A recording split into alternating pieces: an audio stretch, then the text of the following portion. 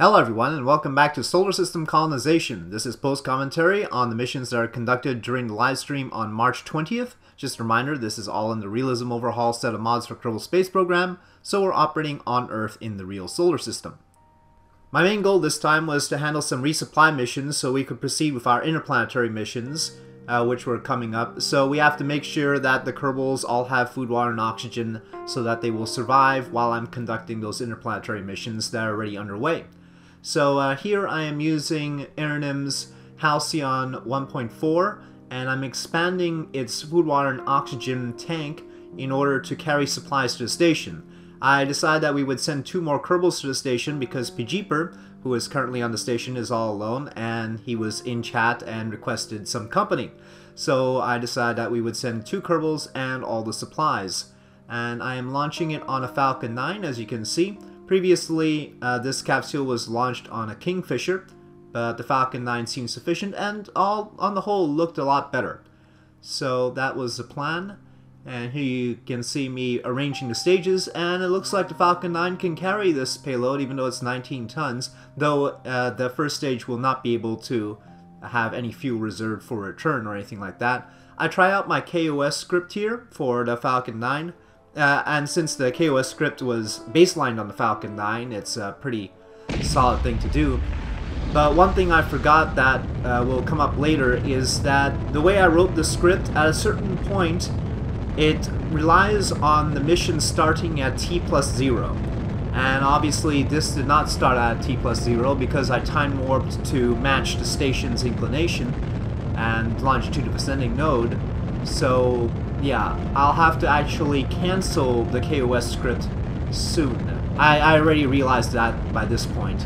I'm just waiting for the right time to do it, maximizing the use of the script for this launch. But as you can see, everything is going well. Our 2 new Kerbonauts, recruited from Twitch chat, of course, are Maker Michael and Gertuskaran. Don't know if I'm saying that right. But everything proceeding nominally, and then I cancel the program because past this point it starts making corrections that are based on mission time. So we do want to start at T+0 in that case. Alright, so here we go, second stage looking good.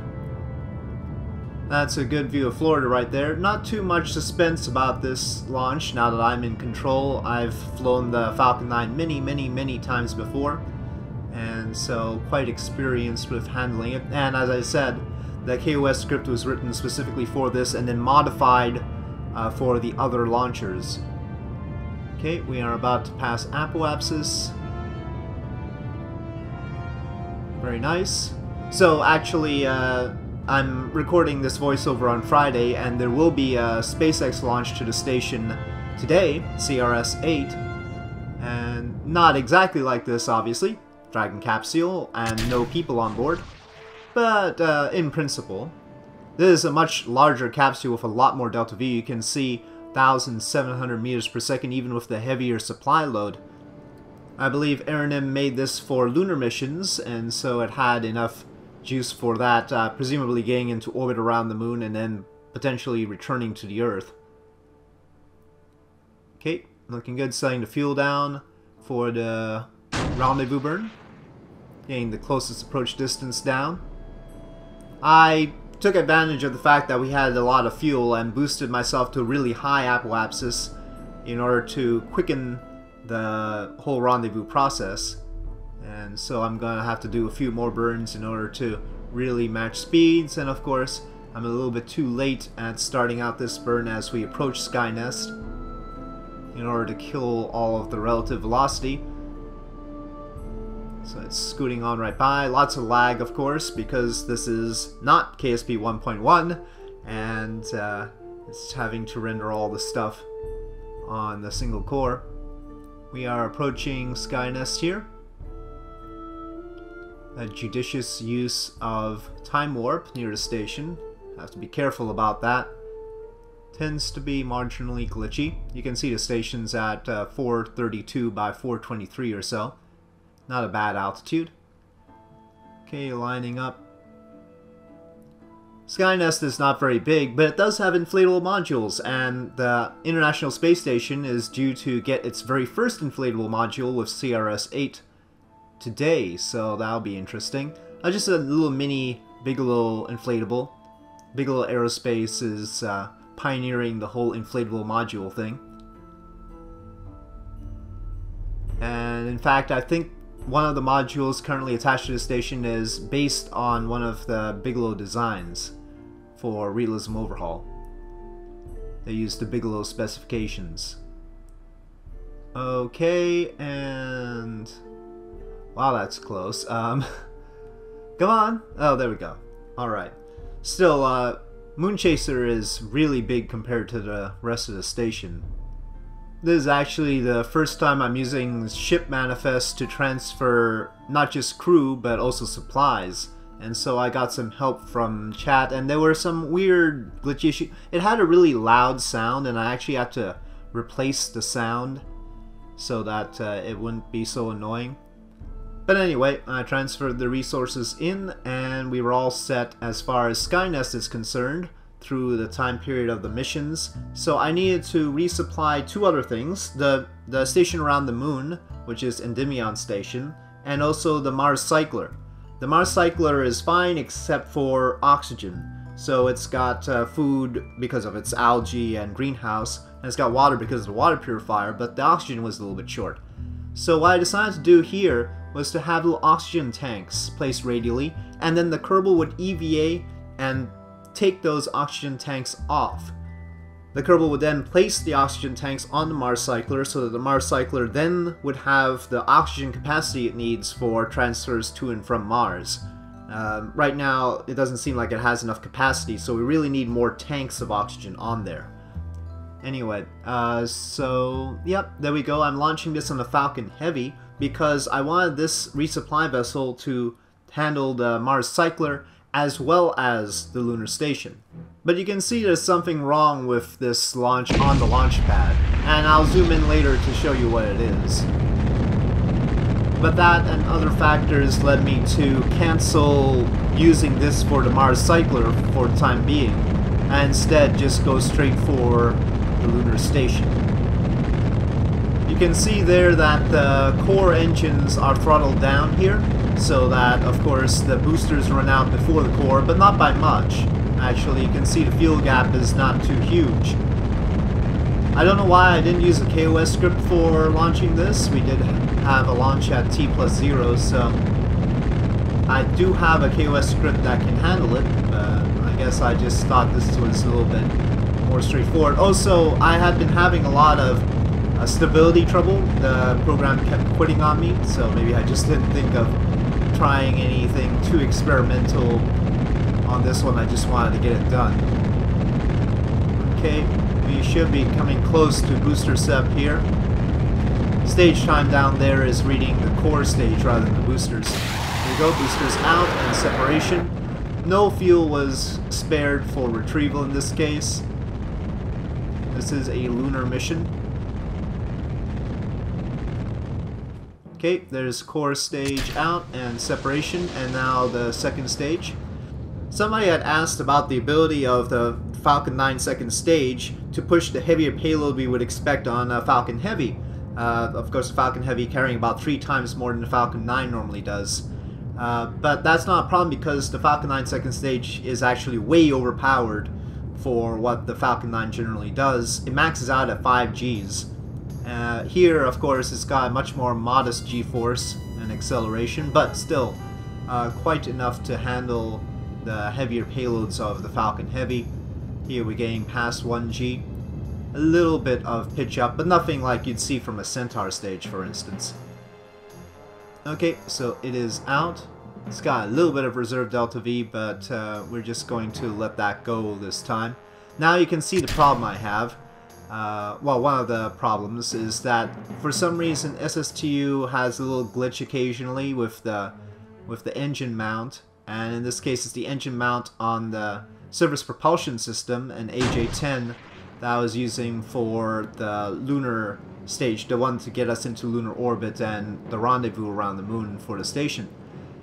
Here we have an RL-10B2 that's doing the work here for transfer to the moon. The reason why I decided that we couldn't do the Mars Cycler first is because this stage has trouble maneuvering. It doesn't have many RCS thrusters, and so it would make rendezvous with the Mars Cycler in orbit around Earth very difficult.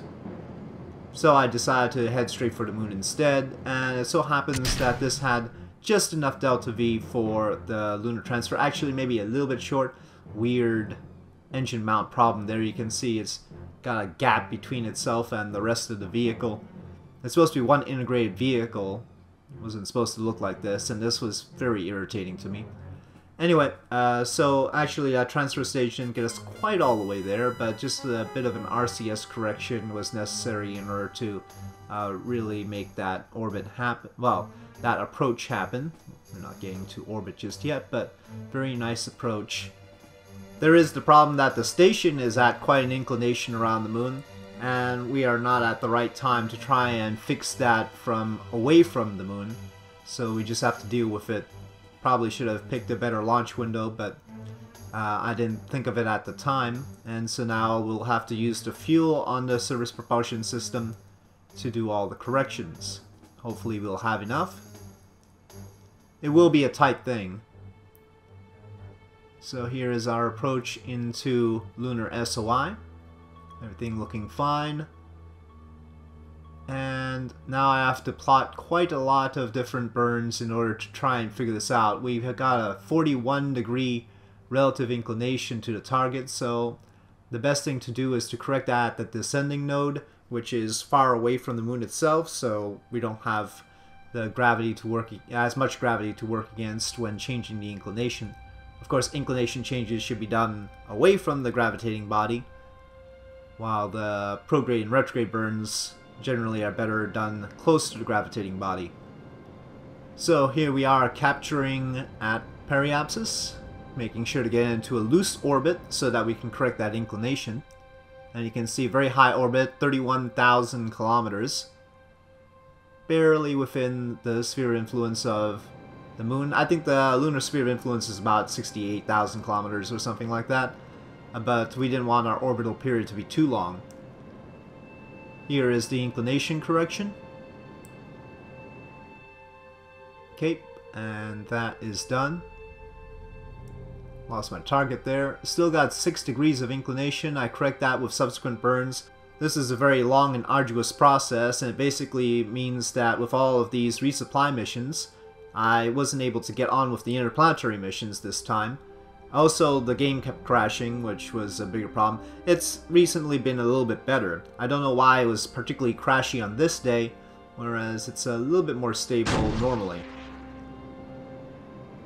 So anyway, every time the game crashes, it takes a while to load up, and yeah, that cuts the amount of things I can do.